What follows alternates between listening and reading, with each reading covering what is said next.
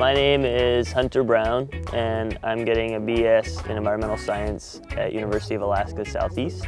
Earlier this summer, I went up onto the Taku Glacier with an instructor of mine and another student, and we were up there for 3 days.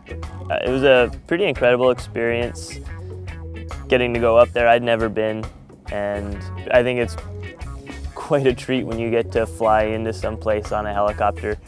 Well, first off, we were servicing GPS stations that had been placed there earlier in the spring and leveling them out and replacing the batteries and making sure everything was up to snuff. We also spent time downloading stop motion photography, or just photos that had been taken down at the terminus of the Taku Glacier that, when strung together, helped show the rapid advance of this particular tidewater glacier.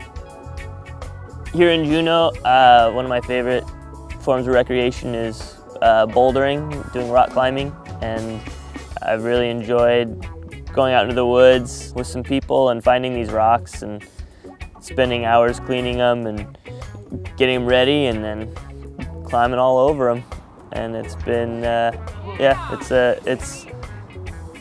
a very diverse place for bouldering, and there's also so much rock that you can be busy for a lifetime.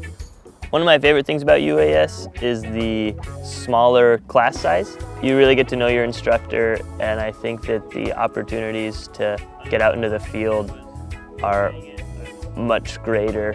It almost feels strange being able to so easily talk to your teacher, and you know, you get to know them like another student because the classes are so small. So they're kind of your buddies, and you say, "Yeah, I'm having a problem with this." I'm like, all right, let's just sit down and figure it out.